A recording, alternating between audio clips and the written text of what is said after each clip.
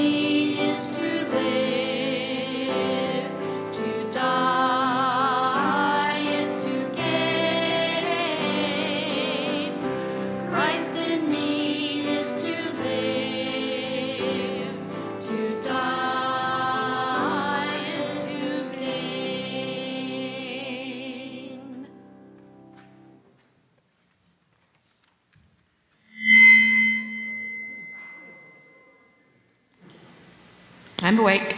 Good morning. Welcome to Talbot Park Baptist. Still not on. We're still not on yet.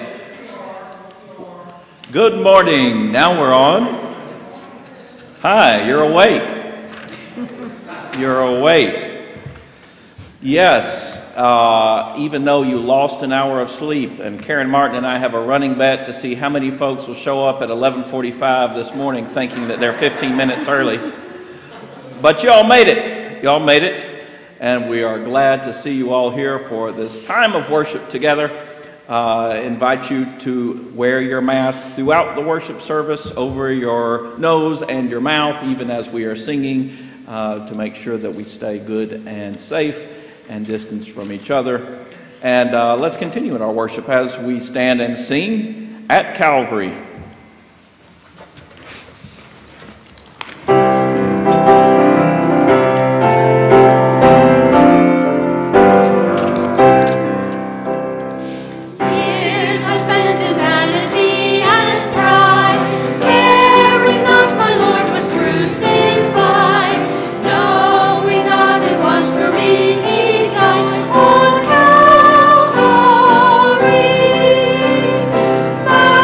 Mercy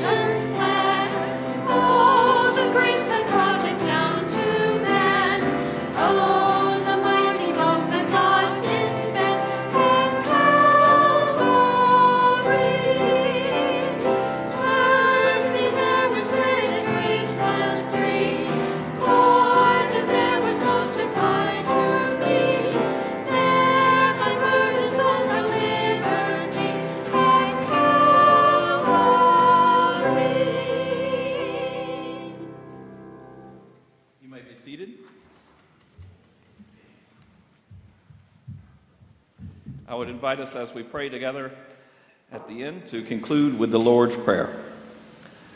Let's pray. Loving God, you have gathered us to worship and to glorify you. The days are getting longer, the birds are singing, flowers are beginning to bloom, and in the air there is a tangible sense of anticipation as all creation joins in praising your name. The world is a gift for us to enjoy, God. We thank you this morning for the beauty of the earth, for the coming spring, for the signs of new life in the midst of death.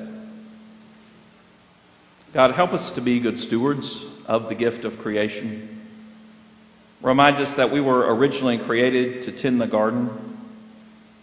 Teach us respect not just for our fellow humans, but also for the plants and the animals of this world.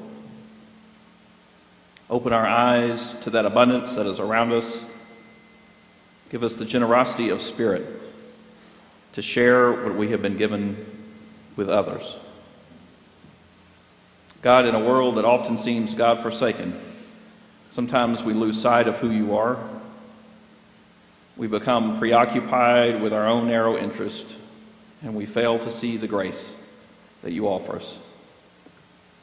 This morning we confess our lack of faith in you, and we pray that we will become more attuned to the glimmers of your presence that are all around us.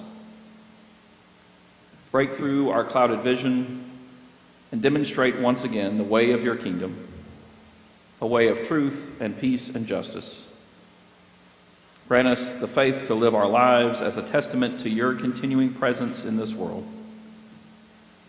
Through our words and our actions, help others to see that God is not far away, but alive and working for our good. Our God, it's with gratitude that we are gathered here today, because we know that for every request we have, for every burden on our hearts, there are hundreds of prayers that you've already answered. We ask you now not to do something new, but to continue what you're already doing, to bring healing and comfort in the midst of sickness and grief. Keep us mindful of the needs of those in our community, particularly those who have no one else to care for them. Strengthen us as a church family so that we will grow in joy and courage, and most of all in love.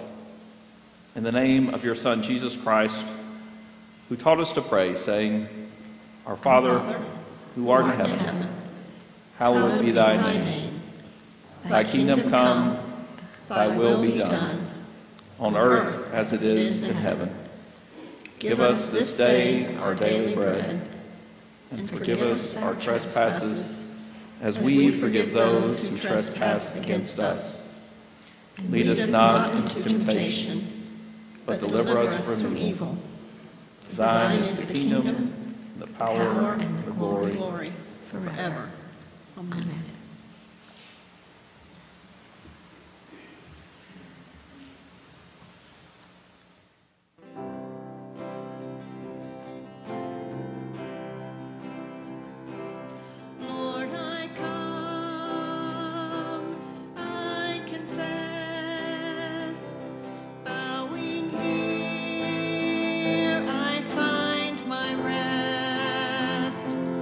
Without you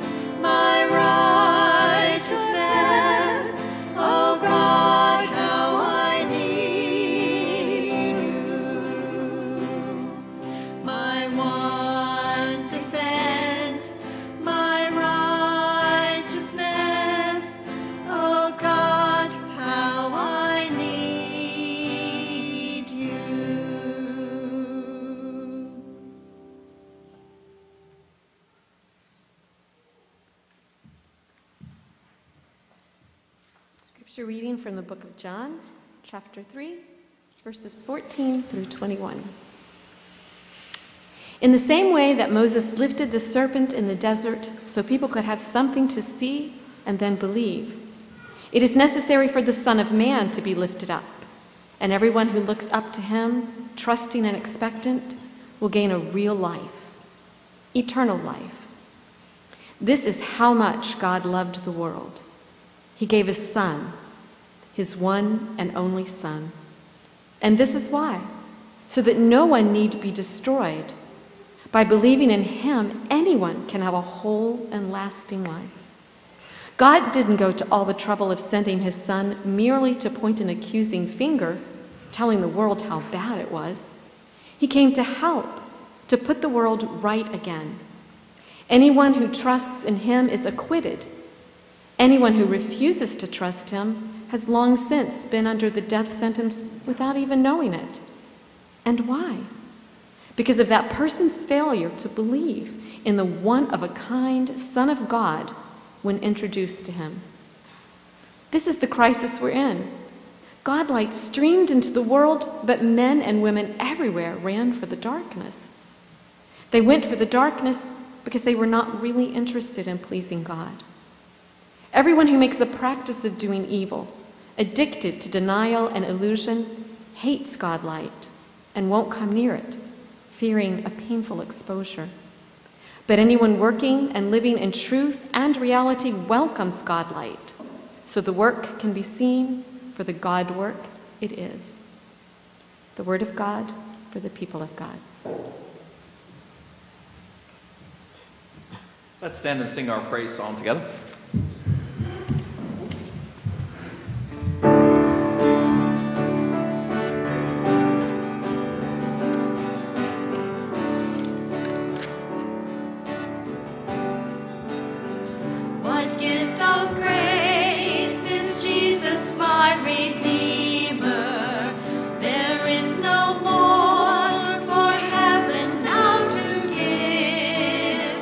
He is my joy.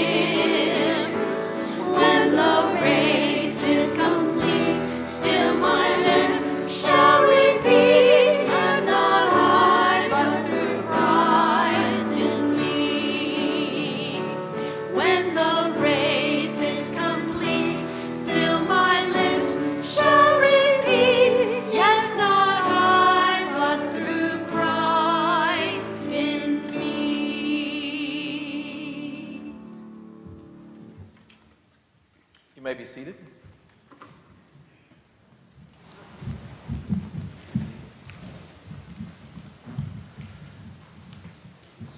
Our text this morning is from the book of Ephesians, chapter 2, and I'll begin reading in verse 1.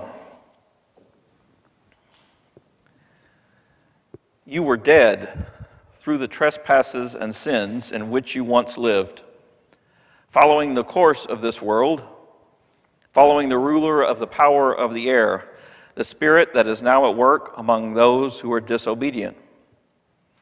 All of us once lived among them in the passions of our flesh, following the desires of flesh and senses, and we were by nature children of wrath like everyone else. But God, who is rich in mercy, out of the great love with which he loved us, even when we were dead through our trespasses, made us alive together with Christ. By grace you have been saved, and raised us up with him and seated us with him in the heavenly places in Christ Jesus, so that in the ages to come he might show the immeasurable riches of his grace and kindness toward us in Christ Jesus.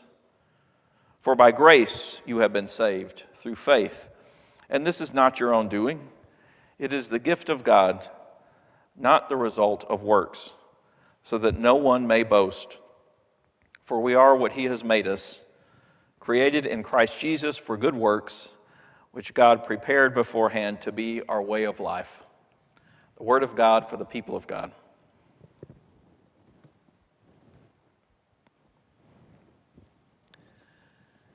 How do you bring someone who is dead back to life? That's the question over which Dr. Victor Frankenstein obsesses, and so he decides he's going to attempt it.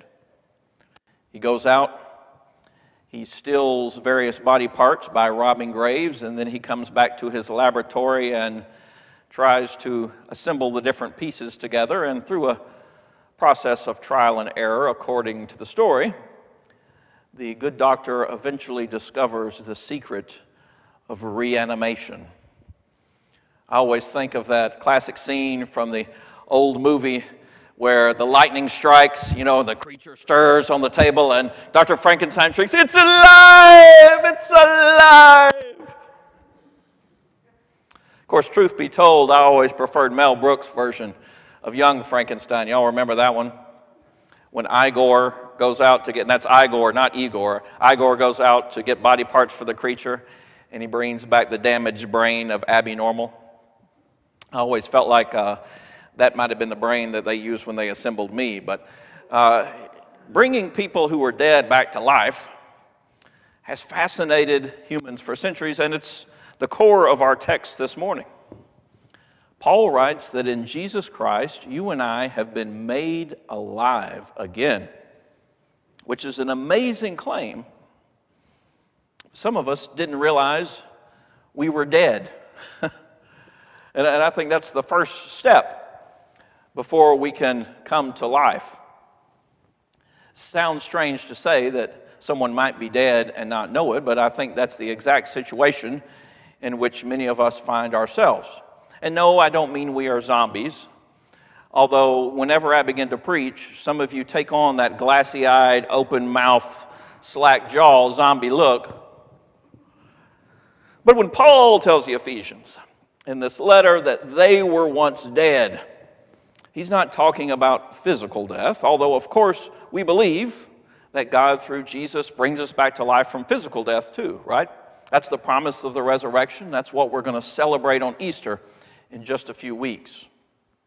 But when Paul, in this letter, tells the Ephesians that they were dead, he means that they were dead in their trespasses. If the Ephesians were actually physically dead, they wouldn't be able to read this lovely letter that Paul is writing to them. What Paul means, as he helpfully explains in verses 1 through 3, is that they were dead in sin.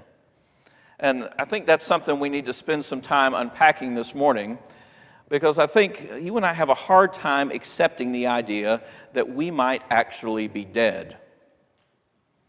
Part of that is our very narrow understanding of sin. You and I tend to think of sin as a conscious act, something we do or something we don't do. It goes back to the rules that I preached on last Sunday. So we think that if we're following all the rules, if we are doing the things we're supposed to do, if we're avoiding the things we're not supposed to do, then bingo, we're sin-free. But when Paul talks about sin in this passage, he understands it in a much broader sense. Paul says that the Ephesians were living according to their fleshly desires.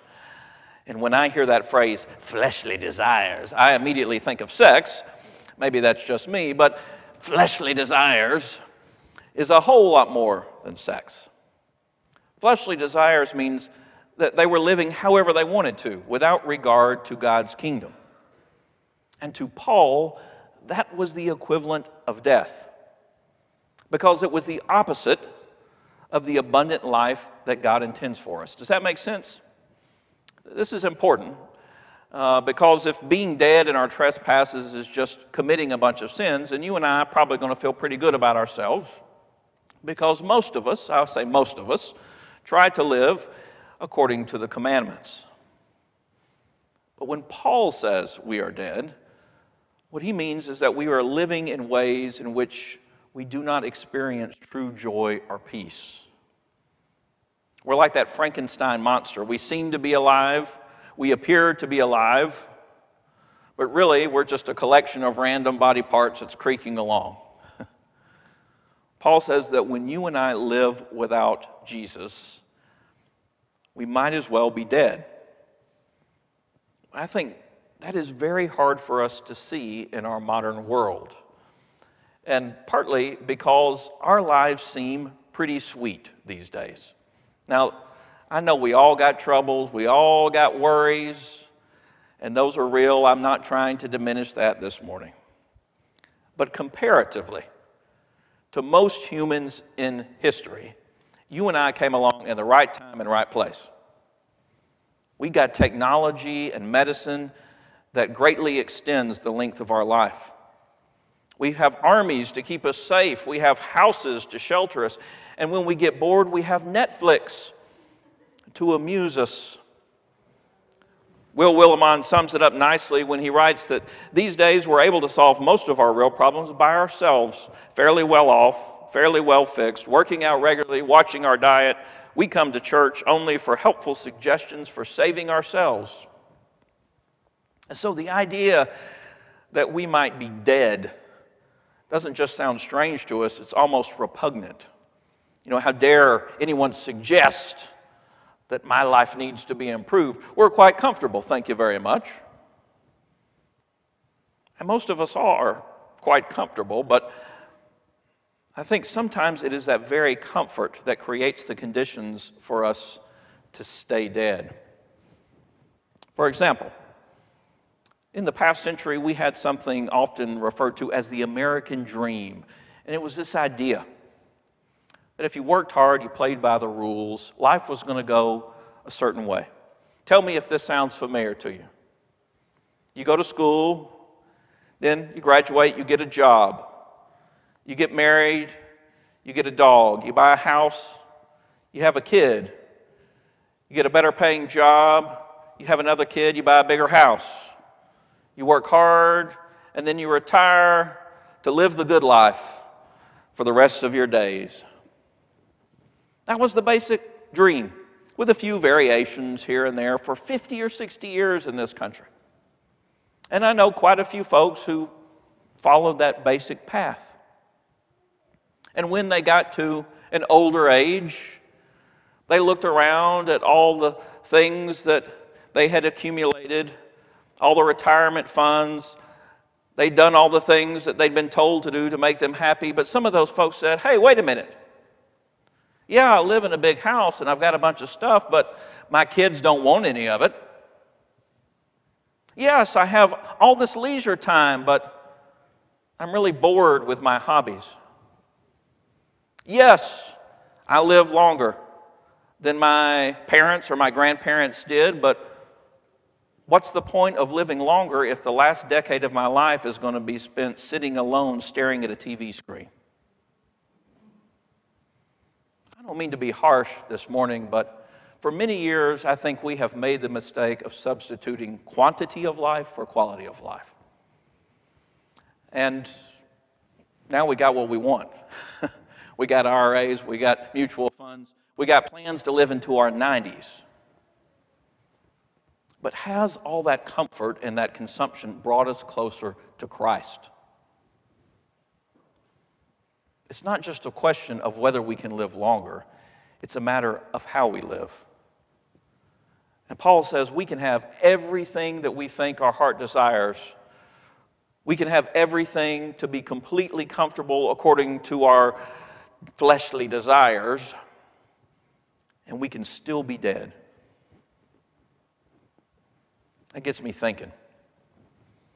Gets me thinking about whether all of the things we use to distract us, all that entertainment, all that consumption, all that materialism, isn't just a mask for how empty we feel. We get up, we go to work, go to the store, go to the doctor's office, come to church, come home, eat dinner, watch Wheel of Fortune, go to sleep. And we get up, do the same thing the next day, and the next day, and the next day, and that's fine. It's comfortable. But then I read this passage of Scripture, and I realize that you and I were made for so much more than just going through the motions. So much of what you and I call the American dream is really just death in disguise. Yeah, we're relatively healthy and relatively secure, but we're not really alive. Yes, we're more informed, but we're not any wiser than we used to be. We're richer, but we're not any kinder than we used to be. We live longer, but we're not any happier than we used to be. In the 21st century, we have achieved great quantity of life, but we have neglected the quality of life. And if anything, COVID has kind of accelerated that trend, so that in our society, the emphasis has been on how to keep people safe. Right? We got to keep people safe. And I think that's a good goal. I want to keep people safe. But what are we keeping people safe for?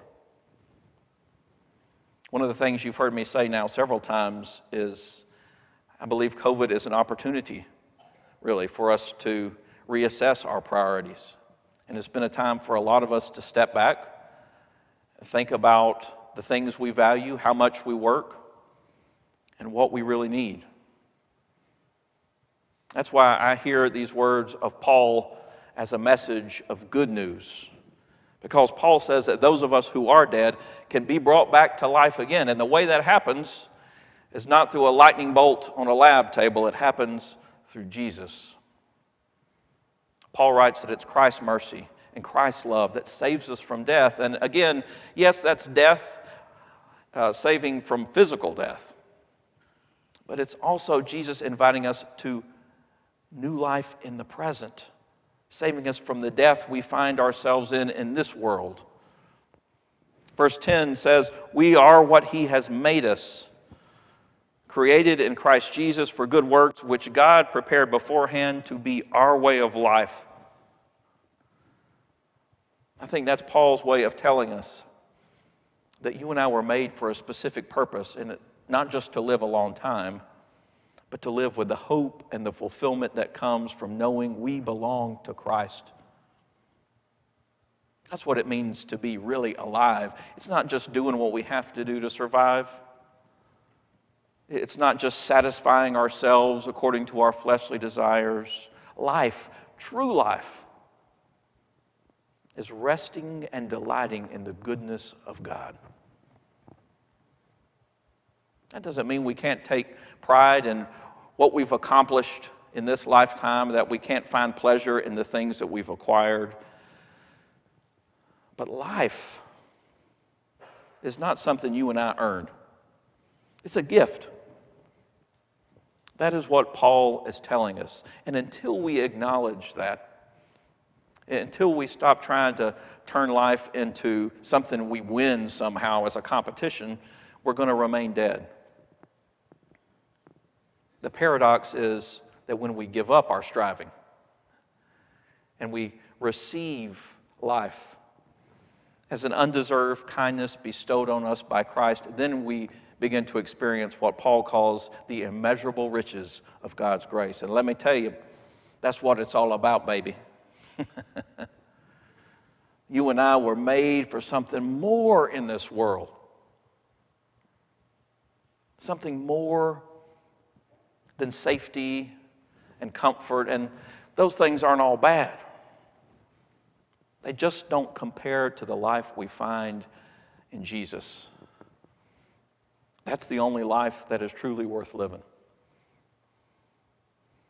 Sometimes when I've been down at Disney World, I've had the opportunity to watch the animators at work. Have y'all ever seen them doing that? It's really cool. And I know some people make fun of animated movies. Well, that's just a bunch of cartoons. But to really make a Disney movie in the old school way, before the digital era, it required a lot of creativity. It was a complex process with thousands upon thousands of individual drawings, each one just slightly different than the one before it. But when they were put in the right order and set in motion, it told a story. I think in many ways, God works in the same way in our lives. Jesus, as the master animator, coloring us in, adding feeling, emotion. And when we feel that touch, that love, we move from being a two-dimensional character on a page to actually coming to life. This is not something we do. We are what He has made us. And if we want to know how to bring someone who is dead back to life again, there's only one way: the grace of Jesus Christ, our Savior. Amen. Let's pray together.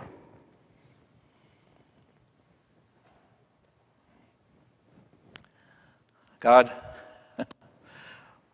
one day we will all face you, and when that time comes, you will not be remotely concerned with how many rounds of golf we played.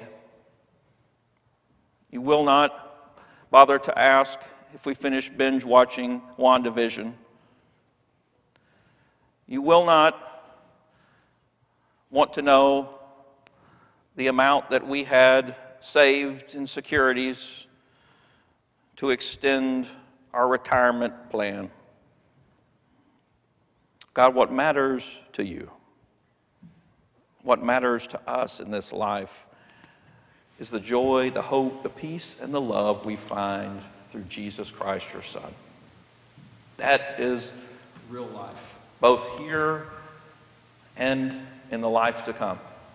That's what you came to give us, and so often we settle for something less.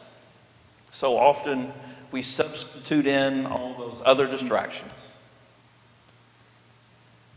Lord, help us this morning to see the ways in which we are dead, and help us to hear the good news that you have come to bring us back to life, that you continue to offer us that grace and mercy even now, even this morning. In the name of your Son, Jesus, amen. Let's stand and sing together. Let Jesus come into your heart.